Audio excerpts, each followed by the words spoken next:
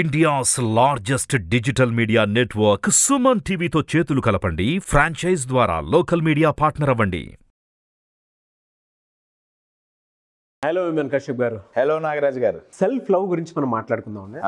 అది కూడా ఎక్స్ట్రీమ్ లెవెల్లో ఉండేటువంటి వాళ్ళకి శరీర ఆకృతిని చూసో లేదంటే కొంతమందికి అట్రాక్షన్ పవర్ ఎక్కువ ఉంటుంది, అది చూసి మురిసిపోయేటువంటి వాళ్ళు. కొంతమంది అయితే ఆ సెల్ఫ్ లవ్లో ఏం చేస్తున్నాము అనేటువంటి విషయం కూడా వదిలేసి కొంచెం అహంకారంతోనూ ఎక్స్ట్రీమ్ కండిషన్కి వెళ్ళిపోయి చుట్టుపక్కల ఉండేటువంటి వాళ్ళని చులకన చేసి మాట్లాడటము, లేదా ఒక పెళ్లి చేసుకున్న వ్యక్తి అయితే భార్యకి జ్వరం వచ్చినా లేదంటే భార్యకి ఏదైనా అయినా కూడా వీళ్ళ అందం వీళ్ళు మాత్రమే చూసుకుంటూ ఉంటారు తప్ప కనీసం ఏం జరిగింది అనేటువంటి విషయాన్ని కూడా పట్టించుకోరు. సింపుల్గా చెప్పాలంటే నాకు తెలిసి as per my knowledge narcissism అనేటువంటి ఒక డిజార్డర్ ఉంటుంది చూసారా, అంటే దానితోటి ఎక్కువగా ఈ సెల్ఫ్ లవ్ని ఎంజాయ్ చేసేటువంటి వాళ్ళు ఉంటారు, డిజార్డర్ ఉండేటువంటి వాళ్ళు. ఇవాళ చాలామంది దానివల్ల అపోజిట్ పర్సన్స్ ఎవరైతే ఉంటారో ఫేస్ చేసి ఇబ్బంది పడిపోయి లైఫ్ని స్పాయిల్ చేసుకొని ఏం చేయాలో తెలియక మిగిలిపోయినటువంటి వాళ్ళు ఉన్నారు. సో ఆ క్యారెక్టర్ గురించి ఒక్కసారి మనం మాట్లాడుకుందామండి. ఎందుకు అని అంటే కొన్నిసార్లు వాళ్ళు దాని నుంచి బయటపడదాం అనుకున్నా కూడా ఎక్కడో ఆ సెల్ఫ్ సెంట్రిక్ లవ్ ఏదైతే ఉంటుందో అది మేల్ ఈగో కిందనో లేదంటే ఫీమేల్ ఈగో కిందనో కన్వర్ట్ అయిపోయి దాని నుంచి బయటపడే అవకాశం కూడా లేకుండా ఏదో లేయర్ దాన్ని చుట్టూ కమ్మేస్తూ ఉంటుందన్నమాట. ఇక్కడ మనం మాట్లాడుకోవాల్సింది బాధితుల గురించి ఎక్కువ మాట్లాడుకోవాల్సిన అవసరం ఉంది, అండ్ వాళ్ళు కూడా ఓవర్కమ్ అవ్వాల్సినటువంటి అవసరం ఉంది కాబట్టి అడుగుతున్నాను. ఎలా అండి? ఒక మెంటల్ ఒబెసిటీ అండి. ఫిజికల్గా ఒబేస్ అని ఎవరిని అంటాం? ఏంటి ఒబెసిటీ? బాగా ఉన్నదానికంటే బరువు ఎక్కువ ఉండటం, అవును, ఎక్కువ తిండి తినటం వల్ల ఉండటం, లేదా తినకూడనిది తినటం వల్ల ఒబెసిటీ, లేదా తిన్నది సరిగ్గా యూజ్ చేయక ఎక్సర్సైజ్ చేయక స్టోర్ అయిపోయి ఒబెసిటీ. వీళ్ళ మైండ్లో ఫిజికల్గా తిండి ఎక్కువ తింటాం, వీళ్ళు మెంటల్గా తినే తిండి ఏది ఎక్కువ తింటారంటే సెల్ఫ్ ఇంపార్టెన్స్ అండి. ఒక రకంగా సెల్ఫ్ లవ్ మంచిది, సెల్ఫ్ ఎస్టీమ్ చాలా మంచిది, సెల్ఫ్ రెస్పెక్ట్ చాలా మంచిది, రైట్? వీళ్ళది సెల్ఫ్ రెస్పెక్ట్ కాదండి, సెల్ఫ్ ఇంపార్టెన్స్. వీళ్ళకి అది ఎక్కువగా కావాలి. ఎవరైతే నార్సిస్టిక్ మెంటాలిటీ ఉంటుందో వాళ్ళకి ఇంపార్టెన్స్ అనేది చాలా ఎక్కువ కావాలి. అది లెవెల్స్ దాటి వెళ్ళిపోతుంది. 24/7 వాళ్ళు ఎక్కడున్నా ఏం చేస్తున్నా వాళ్ళే గొప్ప, వాళ్ళే గొప్ప. చుట్టుపక్కల ఉన్న వాళ్ళంతా వీళ్ళనే పొగడాలి, వీళ్ళకే ఎప్రిసియేషన్ ఇవ్వాలి, వీళ్ళకే రికగ్నిషన్ ఇవ్వాలి, వీళ్ళే గొప్ప అని చెప్పాలి. వాళ్ళ చుట్టుపక్కల ఉండే అటువంటి వాళ్ళనే వాళ్ళు పెట్టుకుంటారు. బట్ వాళ్ళకి తెలియని విషయం ఏంటంటే అదొక అహంకారం, అదొక డిజార్డర్. ఎటు పోయినా మీ మీ మీ మీ మీ మీ నేను నేను నే ఓన్లీ అదే. You're getting my point? Too much of self importance. అయితే దీనివల్ల వచ్చే అతిపెద్ద నష్టం ఏంటంటే ఎంపతి ఉండదండి. ఎంపతి అనేది అంటే అవతల వాళ్ళ గురించి ఆలోచించటం, అవతల వాళ్ళ మీద ప్రేమ జాలి కరుణ పక్కన పెట్టండి, అవతల వాళ్ళ గురించి ఆలోచించటం కూడా జరగదు. ఎందుకంటే ఎవ్రీ టైం నా కంఫర్టే నాకు ముఖ్యం. వాళ్ళ మైండ్ సెట్ ఏంటంటే ఫస్ట్ నా కంఫర్ట్ నాకు కావాలి. ఓకే, నీ కంఫర్ట్ అంతా నీకు ఇచ్చాంగా, ఇప్పుడు మా కంఫర్ట్స్ గురించి ఆలోచిస్తావా? ఆలోచించరు. వీళ్ళ కంఫర్ట్స్ మారుతాయి మళ్ళీ. వాళ్ళ కంఫర్ట్స్ అన్ని సమకూర్చాము ఎమ్మటే నెక్స్ట్ మళ్ళీ 2-3 కొత్తవి యాడ్ అవుతుంటాయి. జీవితాంతం వాళ్ళ కంఫర్ట్స్ వాళ్ళ ప్రయారిటీస్ తప్ప అవతల వాళ్ళు ఏంటి, వాళ్ళు ఏమైపోతున్నారు? You're getting it? ఎంపతి ఉండదు. దీంట్లో 3 లెవెల్స్ ఉంటాయండి.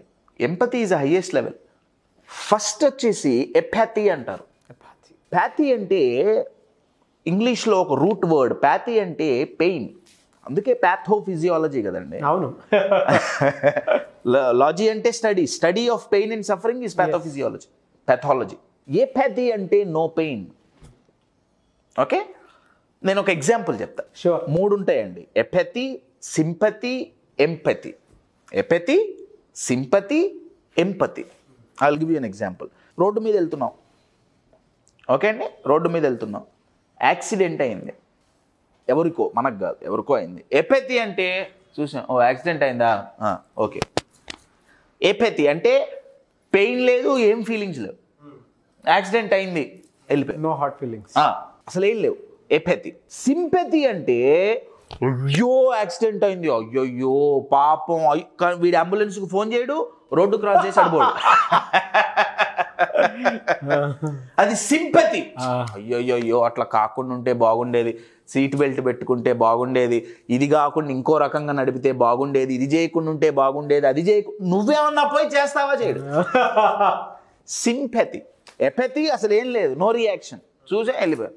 సింపతి ఓన్లీ వర్బల్ రియాక్షన్ అంతే. ఎంపతి అంటే అవతల వాళ్ళ పెయిన్ని మన పెయిన్గా భావించటం. ఎం అంటే ఇంగ్లీష్లో రూట్ వర్డ్ ఇన్సైడ్ అని అర్థం. ఇన్సైడ్. ఎం అన్నా ఈఎన్ అన్నా. ఎంపతి అంటే లోపల నుంచి నేను పెయిన్ ఫీల్ అయ్యి అప్పుడు నేను వాళ్ళకి సహాయం చేయడానికి వెళ్ళగలగటం. ఈ నార్సిస్టిక్ మెంటాలిటీకి ఈ ఎంపతి అనేది ఉండదు. వాళ్ళైతే ఎపతిలో బతుకుతారు లేదా ఓన్లీ సింపతిలో బతుకుతారు. సింపతి కూడా ఎందుకు చూపిస్తారయ్యా అంటే, చూపిస్తే అబ్బబ్బా ఎంత జాలిగుండండి వీళ్ళది అని అంటారుగా. You're getting my point.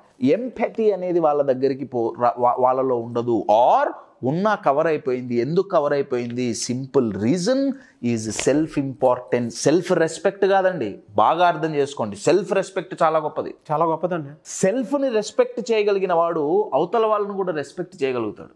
అయితే వీళ్ళది సెల్ఫ్ అబ్సెషన్. బా, యూఆర్ గెటింగ్ ఇట్. అయితే ఎంత పెయిన్ ఉందో సార్ వింటానికి కూడా. నిజం, చాలా. అయితే ఇక్కడ ట్విస్ట్ ఏంటంటే అండి, వీళ్ళతో రిలేషన్షిప్లో ఉండేవాళ్ళు ఏమండి, సఫర్ అవుతున్న వాళ్ళు కరెక్ట్గా సైకాలజీ యాంగిల్లో మాట్లాడితే ఈదర్ వాళ్ళకి టూ మచ్ ఎంపతి ఈ పర్సన్ మీద ఉండాలి, లేదా వాళ్ళకి ఫస్ట్ సెల్ఫ్ రెస్పెక్ట్ తక్కువ ఉంది, అందుకే వీళ్ళని భరిస్తున్నారు. నా సెల్ఫ్ రెస్పెక్ట్ నాకు కరెక్ట్గా ఉంటే నా అవతల పార్ట్నర్ ఆర్ అవతల వ్యక్తి ఎవరైనా సరే, ఫ్రెండ్ అయినా పార్ట్నర్ అయినా ఎవరైనా సరే, too much of self importance నేను మొహం మీద చెప్పి వెళ్ళిపోతా. You're getting my point. వీళ్ళు ఎందుకు టాలరేట్ చేస్తున్నారయ్యా అంటే, వీళ్ళు లేకపోతే వీళ్ళకి జీవితం లేదు అనుకొని భావించటం వల్ల వీళ్ళు టాలరేట్ చేయాల్సి వస్తుంది. వీళ్ళల్లో సెల్ఫ్ రెస్పెక్ట్ ఉంటే ఈ సెల్ఫ్ ఇంపార్టెన్స్ ఎక్కువగా ఉన్న వాళ్ళని వీళ్ళు టాలరేట్ చెయ్యరు. ఇది ట్విస్ట్ అండి యాక్చువల్గా.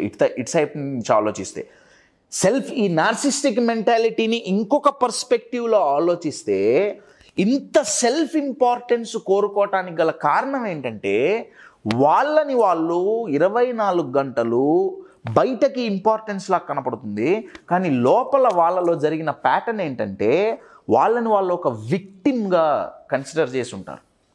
అంటే ఏది జరిగినా జీవితంలో వాళ్ళకైనా వాళ్ళ చుట్టుపక్కలైనా వాళ్ళ మైండ్లో నడిచిన ప్యాటర్న్ ఏంటంటే, నాకే ఇట్ట జరిగింది, నాకెప్పుడు అన్యాయమే జరిగింది, నాకు అన్యాయం, ఇక్కడ అన్యాయం జరిగింది, అక్కడ అన్యాయం, నేను మోసపోయే అన్యాయం జరిగింది, వాళ్ళని ఇచ్చేశారు. You're getting my point. ఇన్ని చేయటం వల్ల నేను ఇన్నిసార్లు మోసపోయా, ఇన్నిసార్లు నాకు అన్యాయం జరిగింది, సో ఇప్పుడు నా ఇంపార్టెన్సే ముఖ్యం. ఇలా ఆ మెంటాలిటీ డెవలప్ అవుతుంది. You're getting my point. ఈ సెల్ఫ్ ఇంపార్టెన్స్ బ్రేక్ అవ్వాలి అంటే ఫస్ట్ వాళ్ళలో ఏ థాట్ ప్యాటర్న్ బ్రేక్ అవ్వాలంటే, నీకు జీవితాంతం నీకు అన్యాయం జరగల, నీకు జరిగిన వాటిల్లో చాలా అన్నీ కావాలని జరిగిన ఉండకపోవచ్చు, ప్రాబబ్లీ కొన్ని కోఇన్సిడెంట్లు ఉండొచ్చు. అంటే వాళ్ళది ఎట్లా ఉంటుందంటే, రోడ్డు మీద పోతుంటే ఒక గుంట ఉంది, గుంటలో పడ్డారు, కింద పడ్డారు, చూడు చీఫ్ మినిస్టర్కి నేనంటే కక్ష, అరే చూడు దేవుడికి నేనంటే దానికి నేనే. You're getting my point. కానీ బయటికి ఈ విక్టిమైజ్డ్ మెంటాలిటీ బయటికి కనపడదండి. అవును, వాళ్ళు కనపడనివ్వరు. You're getting it. వాళ్ళు లోపల కుమిలిపోతుంటారు. అయితే ఇది బ్రేక్ అవ్వాలి అంటే 2 జరగాలండి. ఒకటి, వాళ్ళకి ఇంపార్టెన్స్ ఇవ్వాలి, రైట్, వాళ్ళకి రెస్పెక్ట్ ఇస్తాము, ఎట్ ద సేమ్ టైం వాళ్ళ ఈగోను కూడా పంక్చర్ చేయాలి.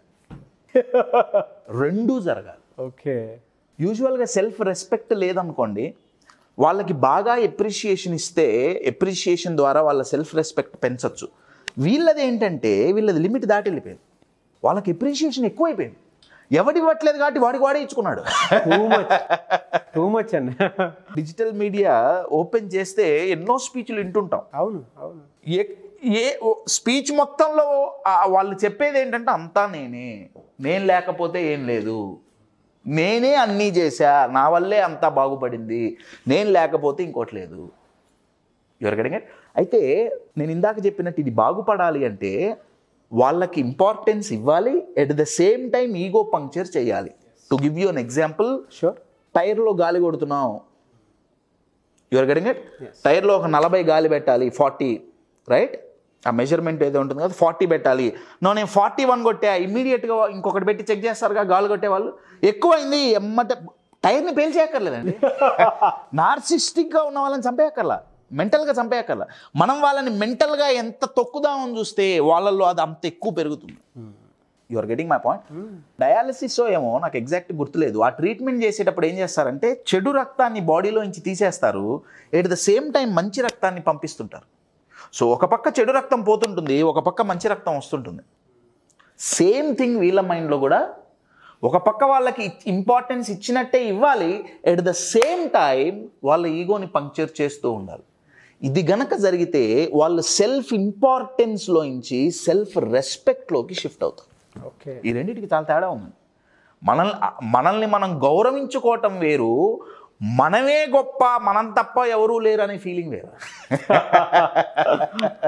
ఒకటి, వీళ్ళతో డీల్ చేయాలంటే నంబర్ 1, అవతల వ్యక్తికి నార్సిజం ఎక్కువ ఉంది, యువతల వ్యక్తికి సెల్ఫ్ రెస్పెక్ట్ ఎక్కువ ఉండాలండి. ఎగ్జాక్ట్లీ అండి. ఎంత టాలరేట్ చెయ్యాలి అనేది వీళ్ళు మెంటల్గా డిసైడ్ అవ్వాలి. ఒక లెవెల్ దాటిన తర్వాత no toleration, putting your feet down అంటారు, ఇన్నఫ్ ఈజ్ ఇన్నఫ్ బాస్, ఇట్లుంటే మాత్రం కుదరదు. ప్రతి వ్యక్తికి, ప్రతి మైండ్కి వాళ్ళు ఏదైతే కోరుకుంటున్నారో అది పోతుందేమో అన్న భయం కూడా ఉంటుంది. అవునండి. ఇప్పుడు నార్సిస్టిక్ మెంటాలిటీకి ఇంపార్టెన్స్ కావాలి అని మనం మాట్లాడుకున్నాం కదా, వాళ్ళు ఎప్పుడైతే నాకు ఆ ఇంపార్టెన్స్ పోతుందేమో అన్న భయం కలుగుతుందో అప్పుడు వాళ్ళు ఇమ్మీడియట్గా 10 స్టెప్స్ కింద దిగుతారు. మైండ్ చాలా ఫన్నీ అండి. ఇప్పుడు ఫర్ అన్ ఎగ్జాంపుల్, ఒక వ్యక్తికి నార్సిస్టిక్ మైండ్ సెట్ ఉంది, ఇంపార్టెన్స్ కావాలి, ఒక ఫంక్షన్కి వెళ్ళాడు ఏమండి, ఆర్ జెండర్ ఏదైనా సరే, ఒక ఫంక్షన్కి వెళ్ళారు, ఓకే, లేకపోతే మళ్ళీ ఇదొక గొడవ. ఒక ఫంక్షన్కి వెళ్ళారు, వాళ్ళతో ఎవరు మాట్లాడట్లా, వాళ్ళు పలకరించట్లా, ఎవరు అంతగా ఇంపార్టెన్స్ ఇవ్వట్లా, మళ్ళీ వాళ్ళని ఫంక్షన్కి పిలిస్తే వెళ్తారండి అదే ఫంక్షన్కి? వెళ్ళరు. ఆర్ ఎక్కడికి పోయినా ఇంపార్టెన్స్ దొరకట్లా, వాళ్ళంతటి వాళ్ళు డబ్బా కొట్టుకోవడం మొదలు పెడతారు. అదేదో పాట ఉంది, అది నేనే ఇది నేనే అనేదో పాట ఉంది. సిద్ధార్థ్ సినిమాలో నువ్వు వస్తానంటే నేను వద్దంటా సినిమా అనుకుంటా, ప్రభుదేవ గారి డైరెక్షన్. దాంట్లో పాట ఉంటుంది త్రిషాది, అది నేనే, బట్టలు దిగింది నేనే, ఇది నేనే, అది నేనే. వాళ్ళ పని అది, అది నేనే చేసా, ఇది నేనే చేసా, అది నేనే చేసా, ఇది నేనే, అన్ని నేనే. పోనీ దాంట్లో ఏమన్నా తప్పు జరిగా అది నాది కాదు, తప్పు నేను చేయలేదు, తప్పు వాడు చేశాడు. ఎందుకంటే తప్పు చేశాను నేను ఒప్పుకుంటే నా ఇంపార్టెన్స్ పోతుంది. Your getting it. సో దీన్ని లివరేజ్ అంటారండి సైకాలజీలో. లెవరేజ్ అంటే ప్రతి ఒక్క మనిషి మారటానికి ఒక లెవరేజ్ పాయింట్ అనేది ఉంటుంది. ఆ పాయింట్ ఈజీగా పట్టుకోవటం ఏంటంటే, వాళ్ళు ఏదైతే కావాలని ప్రయత్నిస్తున్నారో అది పోతుందేమో అన్న చిన్న కన్సర్న్ కనుక వాళ్ళల్లో కలిగింపజేస్తే అది తగ్గుతుందండి. అది చాలా చాలా తగ్గుతుంది. సో మార్చటానికి ఆ వ్యక్తి తనంతట తాను మారాలి అంటే ఫస్ట్ వాళ్ళకి జరిగిన పాస్ట్ దాన్ని యాక్సెప్ట్ చేసి బయటికి రావాలి. మీరు విక్టిమ్ కాదు, నేనే ప్రతిదానికి నేను బాధితుణ్ణి, నేనే బాధించబడ్డాను అని ఫీల్ అయినంత కాలం బయట ఎక్స్టర్నల్ ఎన్విరాన్మెంట్కి ఇంపార్టెన్స్ కోసం వాళ్ళు ప్రయత్నిస్తూనే ఉంటారు. ఆ ప్యాటర్న్ ఫస్ట్ బ్రేక్ అవ్వాలి వాళ్ళల్లో. ఇక్కడ 2 ప్యారలల్గా మాట్లాడుతున్నామండి. ఒకటి వాళ్ళని వాళ్ళు ఎలా మార్చుకోవాలి, నెక్స్ట్ వాళ్ళతో ఉన్న వాళ్ళు ఏం చేయాలి. అవును, యువర్ గెటింగ్ ఇట్. ప్యారలల్గా వాళ్ళతో ఉండేవాళ్ళు వాళ్ళ సెల్ఫ్ రెస్పెక్ట్ మీద వాళ్ళు ఒకసారి రిఫ్లెక్ట్ చేసుకోవాలి. Am I tolerating too much, how much is too much అనే క్వశ్చన్ వాళ్ళు అడగాల్సి ఉంటుంది.